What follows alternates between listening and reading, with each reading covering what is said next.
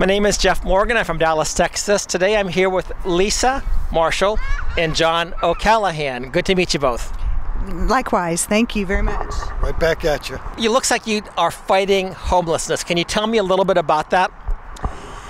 Yes, so I started a nonprofit in 2020 to try to combat the legislative and the city and the state and the government systems that were keeping people homeless. Okay. And some of it is criminal justice issues, some of it is city government, some of it is legislation and that is old and outdated that is keeping people in the homelessness system.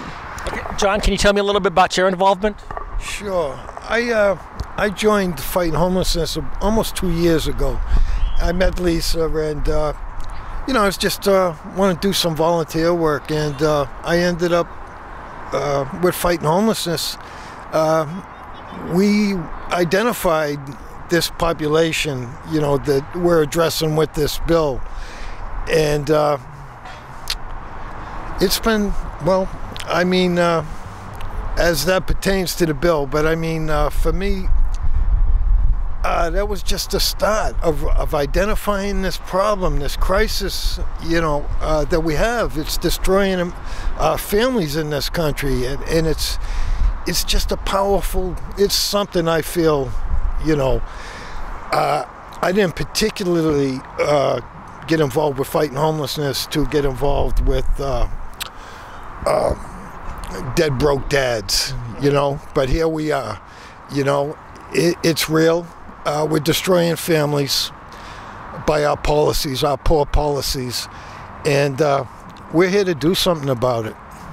That's great to know, and so many people, and I know myself as well, it isn't until you're either influenced by it personally or you have a friend or you see it face to face that you see what the problem is and you start to look at it. And many people who have not experienced it head on have simplified answers that actually create additional problems that we're trying to address. But Lisa, you have this House Bill 3332, and I'd love you to tell me about it a little bit more, and anybody who's watching, tell us about this bill, why it's necessary, what got you to put it together, and where it stands right now, how we can help. Because in listening to you earlier today, I think it's a very important bill. You're addressing a very important issue. Both you and John are addressing this issue, and for my friends, I would say we need to get behind this, but please explain more to us. Okay. Thank you. So I got into this a couple of years ago when I was working with gentlemen on the streets or that had just been recently housed that asked me to help them get a job underneath the table. And I didn't even really know what underneath the table meant until I understood that it meant it can't be documented. And so once he said the reason why is because I get 50% of my paycheck taken out to cover my back child support. I'm like, 50%? There's no way they can do that. And sure enough, there is. So these three gentlemen that are in the documentary that I'm producing on this as well, they have been forced to live on the streets or forced into horrific situations of having to find other means to support themselves and their family because of the way the law reads right now. And the enforcement is this same enforcement whether you make $1 or you make $1 million. You have to have payroll withholding, and when you get behind, then all of a sudden you're going to have 6% interest, and that 6% interest compounds quickly and it doesn't go away. The interest you have to continue paying until it's paid for. And so what this bill would do is help the $18 billion with a B that the state of Texas has in child support arrears. So in the state of Texas, 1.1 million cases are tied to the $18 billion in arrears, but only 732,000 cases are paying, which means 393,000 are not paying a penny. And that means mothers and children that are going without any assistance other than probably Medicaid. It means dads are going in and out of prison. It means that they're living in tents. They're living back in jail. And the burden is on the taxpayers. So we're picking up where dad is not able to, because we have taken the ability for dad to be able to be present in the lives and to support his children. So this is a very specific bill that it's more of a criminal justice reform. And it would suspend child support while you're incarcerated, if you're going to be incarcerated over 180 days. And now your order is suspended. You're not having accruals, the 6% accruals. And then it also, once you are released from prison, you're going back into society. It gives you 6 months to get back on your feet, to get a job, to get housing, to get all the credentials you need, whether it's your driver's license back. Because your driver's license is suspended when you're in arrears. Your licensing, so if you were a barber, you had a CDL license, if you were a contractor, all those licenses are gone. And that's just the enforcement measure for all. But it really, really defeats the purpose for someone who is poor, underemployed, previously incarcerated, or unemployed, period. And it would give them the chance to get back on their feet and get back in the game. We're losing the whole issue of this is to support children. And if we have taken that away from a total population and we're just keeping them in a system of going back into prison, then we're not helping them or the child. And we're creating a second generation of this. So now we have generations. We've already created a second generation of this. Oh yeah, and it's getting, our juvenile justice is horrible right now because of the amount that are entering into juvenile justice system. When you don't have a father in the house, research has shown. There's 18 million children, 1 in 4 live without a biological step or adopted father. And we know that they're 4 times greater with poverty, 7 times more likely to become pregnant, more likely to abuse drugs and alcohol, and more likely to go to prison. So, are we just going to continue to create this and not support a change? And the change is for all. It's mothers, it's children, it's men and women that are incarcerated, and it's taxpayers. The burden is left on us. So we're the ones that are paying, all of the support that happens when people become homeless. We're paying the SNAP. We're paying the housing. We're paying the medical, all of the Medicaid. So Medicaid and criminal justice are the 2 highest bills that we have in Texas, right? That's our big debt. And we're not doing anything to even surface that. But now, you talked about poverty just a little bit. So when it comes down to child support payments, tell me a little bit about the people that owe the money. Are they not more likely to be people already in poverty? Okay, could you explain that a little bit more? Yes. So out of that $18 billion, this is the thing that's just so shocking, 70% make under $10,000. 70% of the people that owe money. So they could never pay it from the beginning. They could never pay it from the beginning. It's basically putting them into a life of financial bondage from the get-go that they will never, ever emerge from. Never emerge from.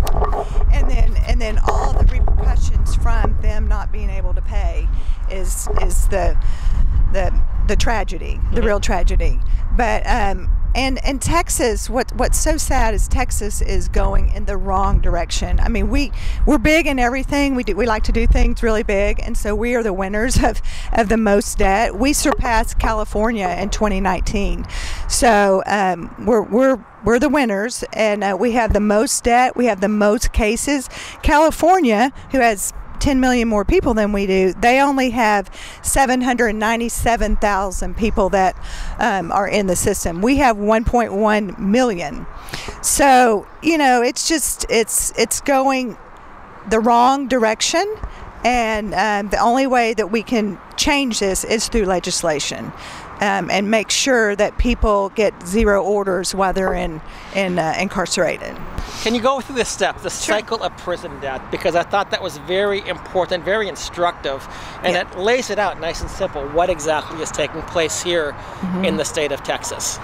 So, step 1, father goes to prison.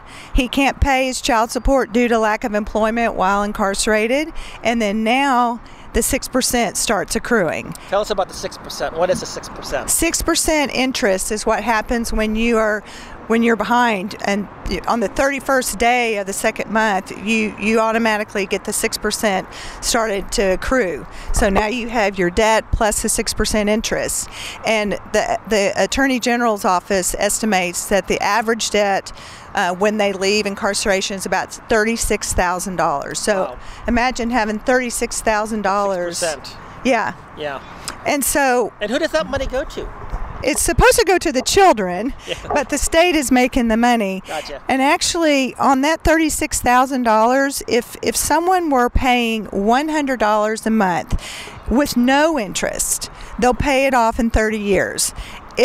So it'll go from $36,000 to zero in 30 years. If they have 6% interest, that will climb in 30 years to almost $400,000. Wow. So you can see why we're climbing to 18 billion, because we just have so many people that have, 1.1 million cases. Yeah. I mean, that's incredible. It almost seems to some degree that there's got to be some type of fraud and corruption going on at the same time. I mean, this is really, it almost looks like you don't want to say this about your state, but they are taking advantage and exploiting poor people who cannot pay. And once again, enslaving them for life. So it would appear to me. Well, it's definitely keeping them down, and that's the name of my documentary is called Unreleased, because even though you may get out of prison, you're never unreleased from the bondage of this child support. I mean, you when you are given interest month after month for years after years that you're in prison or in and out of the prison system, you're still in prison.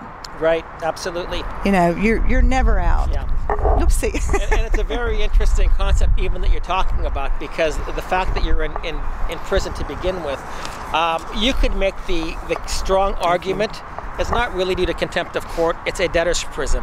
Yeah, it is a debtor's prison. Debtor's prison, which have been abolished in the country of America. They've been abolished supposedly in the state of Texas, but we have just renamed them so that we don't call them debtor's prisons anymore. We call them, they're in jail for contempt of court. And as you said, in many instances, it is the fact that a father or a mother is unable to pay. Maybe they could get involved in some type of black market activities, illegal activities, and then we put them in jail because now they're involved in criminal activities. They pay child support that they could never pay from the beginning. Right. So that's step 4 I see here.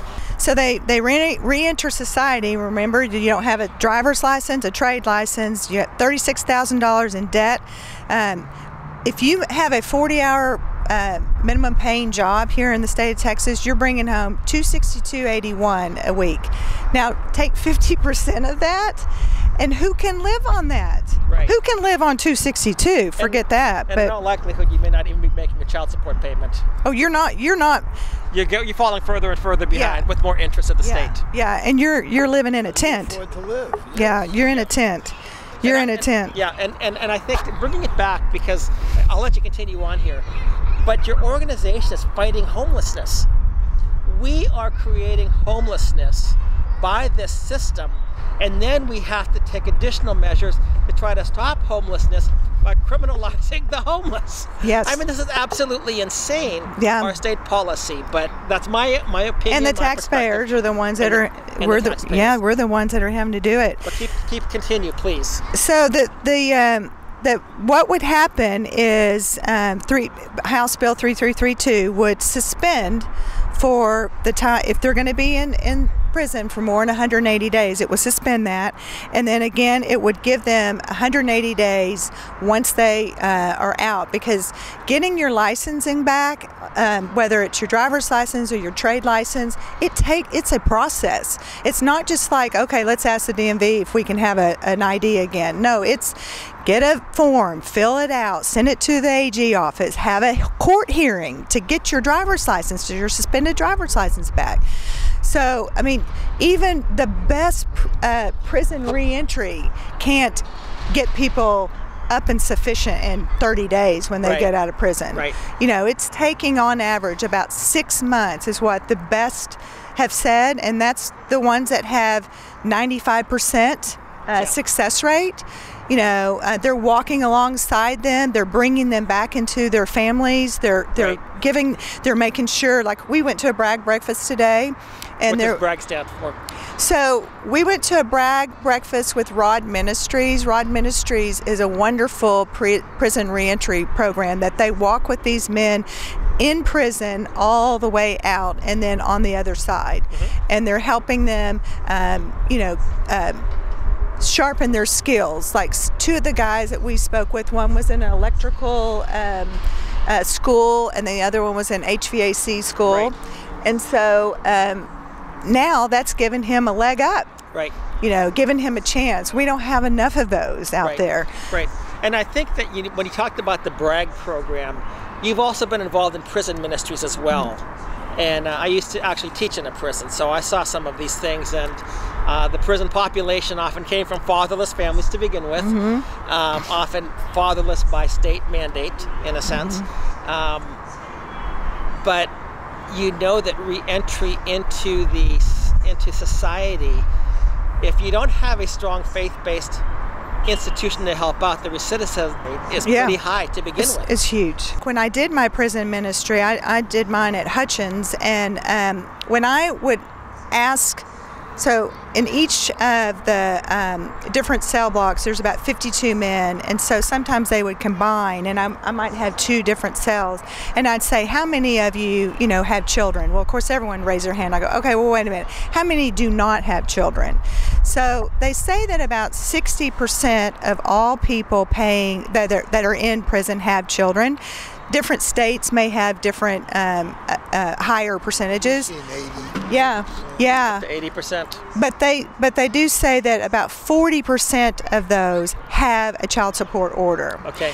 So I do know that when I hear them coming up after we've done our ministry for that day, men come up and say, I don't know how to be a father because all I know is what I've learned, and I didn't have a father.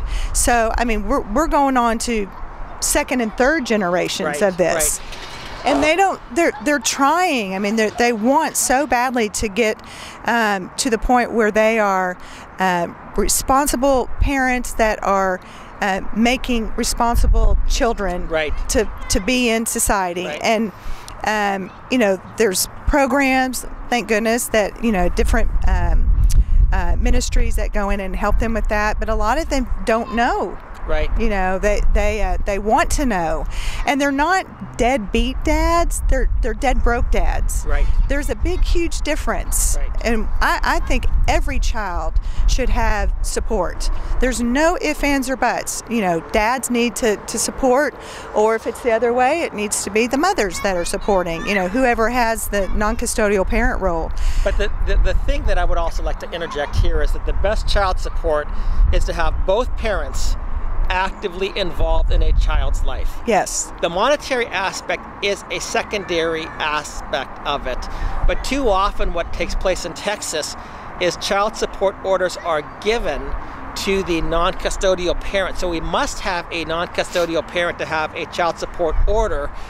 And the best child support would be that both parents are actively involved. Right now, we are actually helping to destroy families, but we're collecting money, and this is like, how many children will we ruin and traumatize? How many fathers and mothers will we ruin and traumatize in order to get our money? But I just want to interject that, yes, nobody is saying no support for the children. But our system in the state of Texas is horrendous. It is a winner-take-all system, and it destroys families so that the state can brag about getting money and their efficiencies, which I'm sure you'll talk about later. Yes, even though we are the winner chicken dinner in the amount that we owe, we also are the winner in the amount of incentives that we get. So what Texas does do very, very well is the federal government says for every $1 that you spend on administration, you need to collect at least $5.25, something like that. In the state of Texas, we actually collect $14. And so the next state with the highest incentive is California with $40 million. So we're off the chart. Yeah, and we're how much? 87 billion or 87 85 million. Yeah, compared to 40 million for California. So we are collecting and we're dispersing. I mean, there's no ifs, ands, or buts, but our orders are, we are bringing more middle class and upper class and higher paying orders. Right. That's why we're able to have that high incentive. Why don't we use some of that incentive to help fund or help relieve some of this pressure off of those that can't? Right, and the other thing is that maybe we need to start to look at these child support orders a little bit differently. I think our whole system, like you said, winner, chicken dinner. Other states have a shared income model. Mm-hmm. We have a loser pays all model. Yeah. And our guidelines are sometimes exorbitantly high for people. And what may be very easily managed for one person can bankrupt another person. Yep. And especially when you're talking about the people that you're referring to as well. But go ahead. I think even mothers, in the system is so hard to maneuver through. So, poor mothers that are going and asking for assistance don't know that when they sign over their rights for the state of Texas to now, collect all of their child support, that they're not really going to get anything. They are supposed to pass on a certain amount to the mothers, but if the state's not getting anything, they're not passing anything on, mother now thinks deadbeat dad's not paying. Well, deadbeat dad is dead broke. It's a difference if you have the means and you're choosing not to support your child versus not having the means but really having the desire to support your child. We have taken that away from poor families. So right now you have this bill, House Bill 3332. Mm-hmm. Tell us a little bit about where it stands right now, who your sponsors are, because unfortunately, and everyone knows that I am a Christian conservative Republican, the Republican Party is becoming a little bit wishier, honestly, right now, because some of our Republicans, I believe, are betraying the families for the sense of money. But I am a Christian conservative. Unfortunately, right now, I don't see Christian conservatives doing the right thing, what I would consider to be the right thing when it comes to child support. What I see them doing is wanting to punish, mm-hmm. and then mislabel a dead broke person as being a deadbeat person. Mm-hmm. And that has ramifications as well for the children mm-hmm. and for the future of our society. But could you comment upon who your sponsors are right Sure. now? Because my guess right now is that you probably don't have any Republicans sponsoring it, but I don't know. No, I don't. Representative Carl Sherman is carrying my bill, and it's actually going into the Juvenile Justice and Family Issues Committee. Well, it would seem like it could almost go into the juvenile justice, the corrections issue, but I guess juvenile justice, family issues. So anything, if you mention the word child support, that's where it's going to go. Yeah. So, but anyway, go Even ahead. though we're talking specifically to corrections here. Right. I mean, basically trying to make sure that what happens while incarcerated, and that's very, corrections related. But he is carrying the bill. And, this is not new. Representative Dutton, there's been other representatives that Senator West has worked really hard on the rights of incarcerated men and poor men also. And they presented it in 2015, 2017, 19, 21. Finally, West was able to get what Obama passed in 2016, that you can't it's not intentional when men go to prison because they're trying to get out from paying their child support, because that's what it used to be. Right. And so now when Obama said on his way out, he was able to get that passed federally, but then Trump said, well, let's just let the states migrate that legislation in their state bills as they see. And it took us till 2021 to get it in our legislation. So we're way behind the time, hence why we are the winner in the debt. And last year in 2021, all states had some kind of drop. 14 states had increases, and 9 of those states were red states. Yeah. So amazing. And where does Texas rate among those? We're number one. Number one. Okay. We do everything better in Texas. We do it bigger, and better. Yep. Yeah. But I would love to see Texas do the right thing here. Yes. I mean, there's plenty of option to turn this around. Just giving men the zero order while they're incarcerated is huge to debt reduction. Right. It's huge. Right. And then giving men the opportunity to not carry this on to a second generation and keep this family down in poverty is huge. And I just, pray and hope that they do the right thing. Yeah. So let me speak just a moment to the Christian conservative Republican Party in particular. This is a very important issue from my perspective. I got involved with a lot of this stuff because family is the crucial element of our society. Family is the essential unit. And too often government policies destroy families. So I would encourage the Republican, especially the Christian conservative legislators who are saying we've got to punish these people with more child support. That's really what you're doing. You're punishing families, you're punishing children. And to the Democrats on the other side, I came from a place where I was originally a Democrat, and there's a lot of policies that I agree with you on. Blue-collar conservative. I think that we can work together on a lot of these issues. And to be honest with you, Representative Dutton, I've read your bills on child support reform. I'm with you. I would love to be able to advocate for you. Senator West, I'd love to talk with you because I think this is a huge issue. And not to make it racial, but it does tend to plague the African American, the black, the brown community, whatever, even more than the white community. But we are destroying families left, right, and center. We are profiting off of the destruction of families. And I think that we need to have some good people to step up. And there's a few people, Senator Angela Paxton, wonderful lady. She did a great job passing a bill unanimously out of the State Affairs Committee just recently, talking about issues that would help to rebuild families. Maybe Senator Paxton is a person you could talk with. Senator Paxton, if Lisa does come to talk with you, know that I sent her.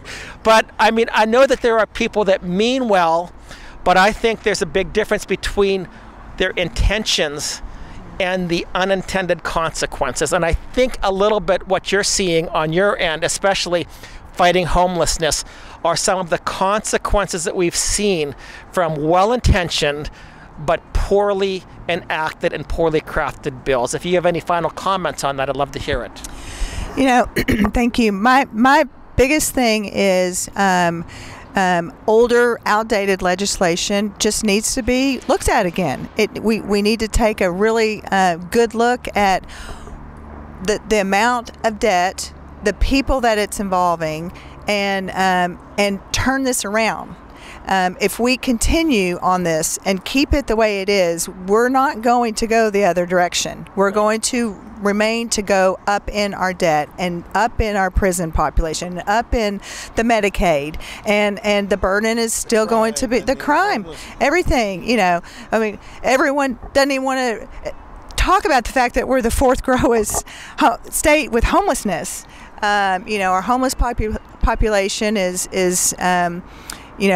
reaching high numbers, and we don't have enough housing in the state of Texas. I mean, it's one pitfall after the other. But little small steps in order to move the needle in the right way and get these families back to healthy relationships, healthy ability to be in the game. I mean, they need to be in the game. Yeah, hey, John, I want to ask you for a comment here too, because one of the things that you mentioned earlier when we talked, you had mentioned that you see men that are less than 50 years old, but they almost look like they're 80 because they have been so broken and battered and beaten and abused by the system. Could you maybe address that a little bit as well? Sure. I mean, think of the expense of that. We're talking about 50-year-old men that are like 80 years old on the inside, need new livers, need new kidneys, and good gosh, heart valves, and I mean, they're a mess, and it's costing the taxpayers a ton of money, and it's just a waste. And it's also destroying families. What I've seen as well, and this is from a personal level, is that the people that will have to pay child support for years on end, often exorbitant rates, and when they come down time to retire, they cannot do so. So it's not just that they've been impoverished throughout their lives, but even when they should be entering the retirement years, they're again living hand to mouth. Some of them are getting second jobs, working at various places, doing anything that they can just to try to keep a roof over their head. So now we're abusing our elderly population at the same time. Absolutely. Oh my goodness. Yep. Okay, so listen, I want to thank you both so much. I'm going to give you one final chance here if you want to say anything. But again, from my perspective, this is a huge issue. We have created generations in which fatherlessness and broken families are acceptable. They're considered an alternative form of family. When I was growing up, I remembered that it was very seldom that you even saw divorced families. Now, my family went through divorce. I was the oddity at that time. But most families did not go through this. And the foundational unit of the family needs to be strong. Our legislature is not addressing family issues, obviously. And what they are trying to do then is punish other people that have been partly the result of traumas that they've caused. But anyway, I want to give you the last one final moment here to say something. Get people to support your bill. We want to be behind you about your movie, your documentary as well. We want that once it's out. We want people to be watching that as well. But I'm going to go with John first, and I'm going to finish up with you, Lisa. Please support us. You can go to fightinghomelessness.org and see the work we're doing. If you would, call your representative, and get behind us, please. We're trying to save the American family. It's a great cause. Yes, like he said, fightinghomelessness.org, and we will also have a link on there where you can reach out to your state rep or state senator. It has a little section in the email that you can send directly to them that talks about the bill and supporting the bill. That would definitely help. And we would love to have any other support that you want to offer to this cause and anything that will help in homelessness. So thank you very much for having me today. I appreciate it. Well, thank you for contacting me. This is the first time I've met you in person. We did talk a few times on the phone and so on, and I want to thank you for your persistence. I've been traveling and busy, but thank you so much. For anybody who's watching, I would recommend, and I hope that you do follow up with this, Fighting Homelessness. We fight homelessness. One of the great ways we do it is by strengthening families, by preserving families, by keeping families intact, and making sure that both parents are actively involved in their children's lives. Children have rights, and children have rights to both parents. And shame on us that we let the state cast a parent out of a child's life so that the state can make more money. Anyway, that's my perspective on it. Thank you so much for the work that you're doing. Thank you so much for the prison ministries you've been involved with. All the best to you, and please keep us updated. If there's anything we can do to help, we would like to see this legislation pass as well. Thank you so much. Thank you. Thank you.